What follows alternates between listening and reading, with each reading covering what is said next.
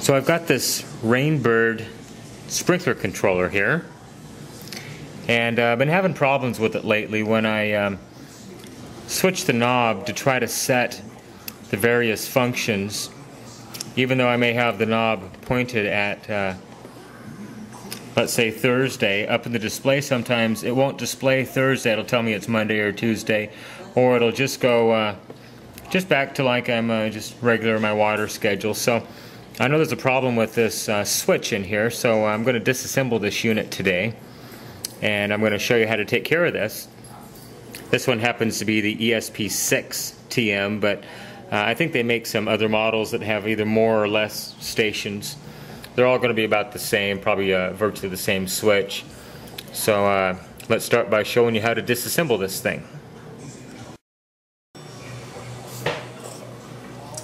Alright, so I've already started by disconnecting the AC wall transformer. It's been unplugged. We're going to start by just opening this little cover. It just comes off. There's a spare fuse inside if you need it. If it's wall mounted, there's going to be one screw in this hole right here, and then I've already got this one off the wall, so as you can see on the back there's just these little hooks. They may have put 2 or 3 screws in it. Mine had one screw in the middle here to wall mount it. Pull the knob straight off. It just comes off, and then the rest of this plate you can just kind of lift it up. This whole thing will just snaps into place. It'll come completely off. And then inside we've got the main circuit board here.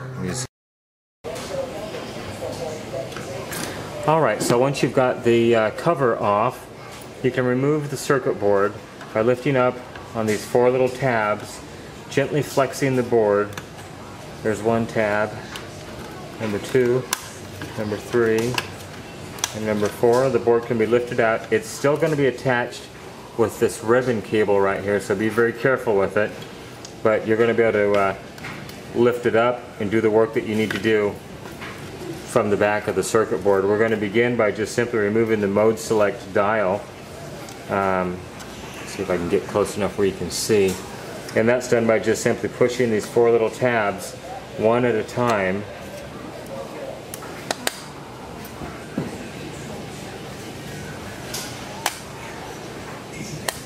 until the switch is completely free, and then just simply pulling the switch out.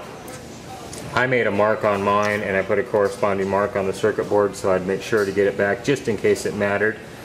Once we get it off, and what we're going to be looking at right here, this is the encoder portion of the circuit board, and as you can see over here it's got this green, it's kind of hard to describe, but it's just a funky green all over the circuit board. So what I'm going to do to clean these contacts, I've already gone through it and I've already started scraping them, is I've got a little brass brush here, and it's for a little rotary tool, but I'm just going to use it as a stationary brush. I'm just going to scrub the contacts until they're nice and shiny and all that green gunk has been taken off of the circuit board. It's not going to take much.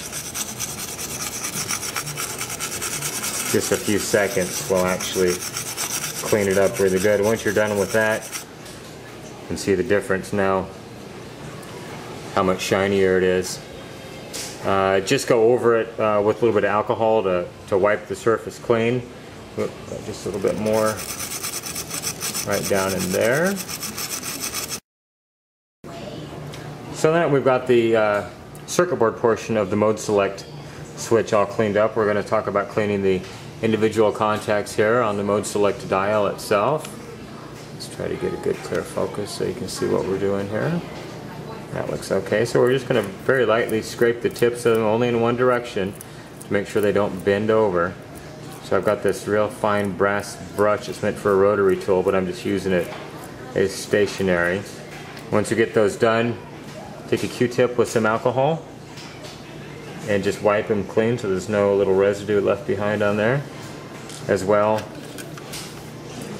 do the same thing with the mode select portion of the circuit board. Make sure it's nice and shiny.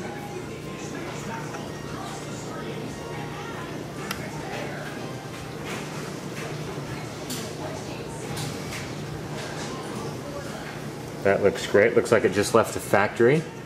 It's so nice and clean now. Now, to keep this from happening in the future, what we're going to do is we're going to apply a little dielectric compound to it, silicone compound. It's not heatsink compound and it's not RTV rubber. I've got this tube, it's many years old, but it's silicone dielectric compound. You can purchase this at an auto parts store if you need some. So I'm just going to put a little bit of the compound onto the end of a Q-tip and just kind of dab it around on the circuit board. This is going to keep air away from the silver plating on the circuit board so that it does not tend to oxidize in the future. Just want to make sure we get a good, smooth, even coat all over it. As well, I'm going to take a little bit more of it and I'm just going to dab it onto the switch contacts.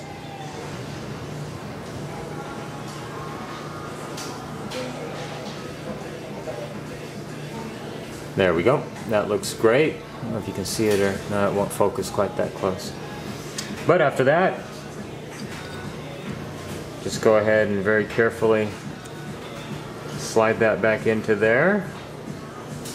Line it up on the circuit board. You may have to try to reinforce it from the back. I don't recommend any more stress on the circuit board, especially where this little black blob is. That's the IC chip, the microprocessor for this device. We don't want to try to bend it any more than we absolutely have to in that area. Snap this back in there. Make sure it rotates freely, and it does.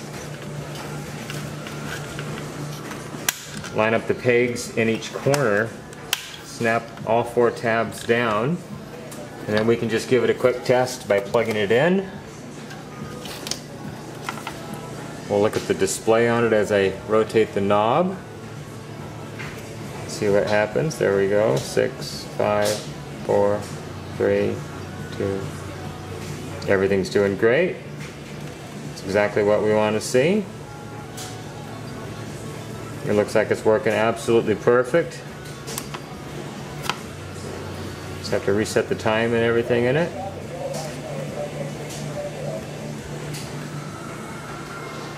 Everything's working great. So now we can go ahead and reassemble it, hang it back on the wall. We should have many more years of use. This should actually last longer than it did from the factory with this good quality dielectric compound to keep the air away from the contacts. And that's what we're looking for. I hope you enjoyed this, and I hope this helps you down the road.